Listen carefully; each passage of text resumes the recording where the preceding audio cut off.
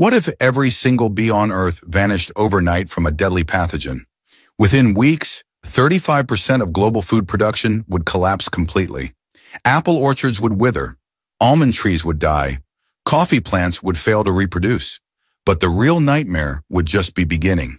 Wildflowering plants across entire continents would stop reproducing without pollinators.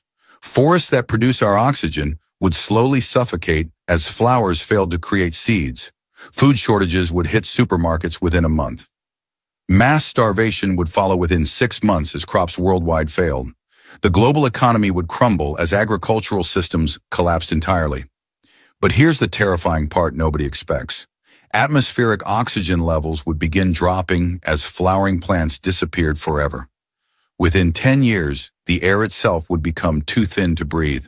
Human civilization wouldn't just face famine, it would face extinction through complete ecological collapse. All because tiny insects stopped buzzing.